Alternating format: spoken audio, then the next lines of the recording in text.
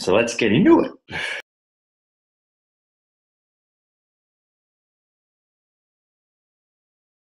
So task number 2. So once you finish off that first task of the pre-screening, task number 2 is what we call an induction or orientation report. So if I just quickly open that up so you can have a look at that.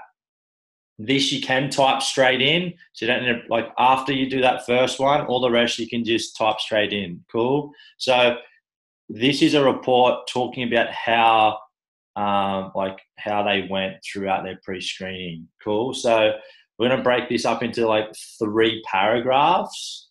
Yeah. And you're just going to just each one of the paragraphs, just make sure that you kind of give detail. Cool. So you kind of paragraph 1, you're going to talk about the results of their pre-screening there in their fitness appraisal. So pretend that I don't have, like, I'm not going to have that how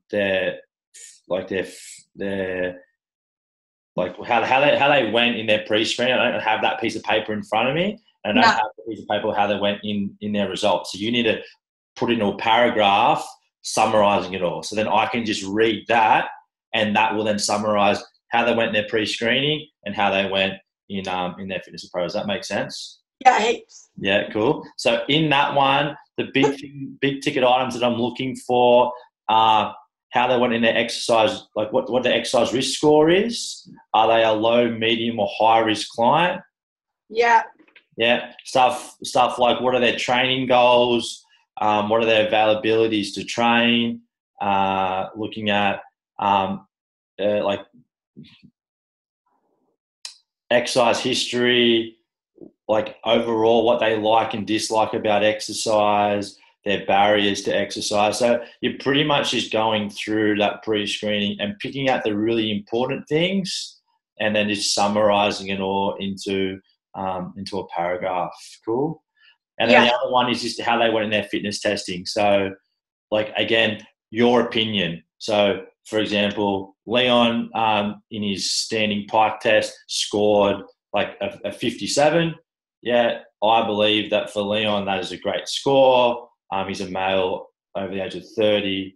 Yeah, and whatever. Cool. So you just giving your opinion on how you thought that client went in those fitness testing. Cool. Make sense? Yeah. All right. Question 2 is there any further testing that client should do? So what that question is asking, if they've got a fitness goals, I want to improve my strength. We didn't really do any testing on strength. So you might say, oh, look, Leon's goal was he wants to improve his like leg strength. So another test that we could do in the future might include like a 5 RM squat. You know what I mean? And the reason why you think that would be a good test for me to do or for your client to do in the future. Yeah. Does that make sense? Yeah. Yeah.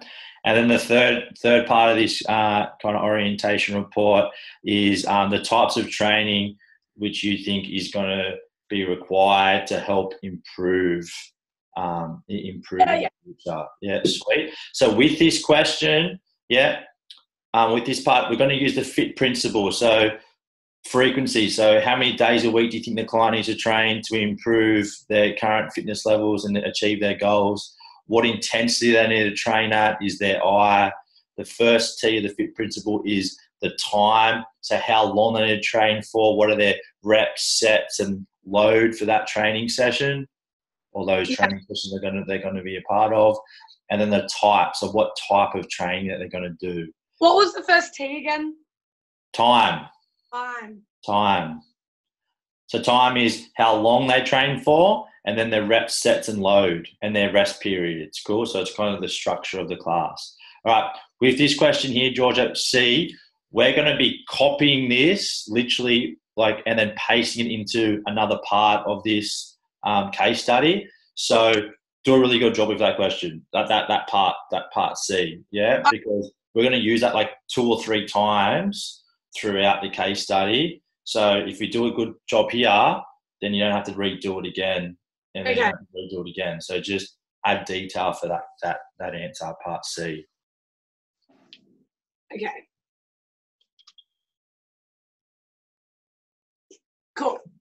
Cool. Sweet. Any questions? Nah. No, makes sense. Yes. Awesome.